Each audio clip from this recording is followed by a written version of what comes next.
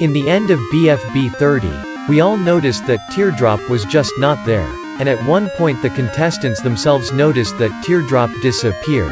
Has anyone actually seen Teardrop? She's been missing for like a day now. Well, I'm sure we'll see her again sooner than we think. And for that, I got you some theories about where did Teardrop go. Stay tuned.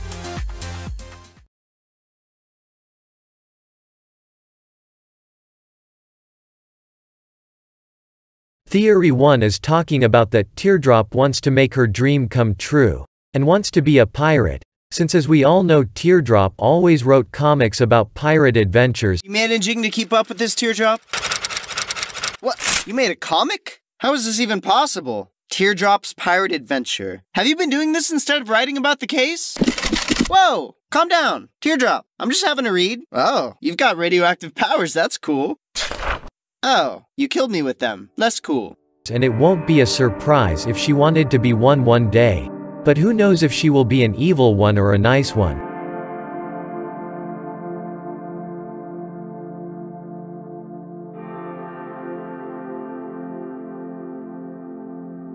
Theory 2 is that Teardrop is going back to Eggy. She wants to hear more of her stories. Hi Teardrop. Even though my story might not be super interesting to you, I decided I'll tell it anyway.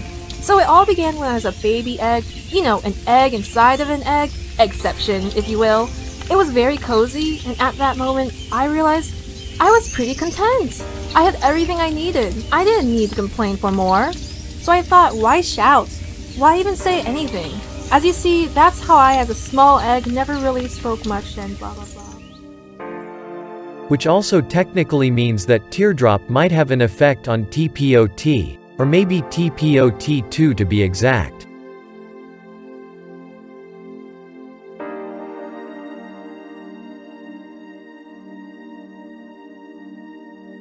This theory would sound kinda dumb, but the theory is about that Teardrop didn't go anywhere, and that she's still around them. It might make sense that we might be overthinking about the situation and that Teardrop never went anywhere.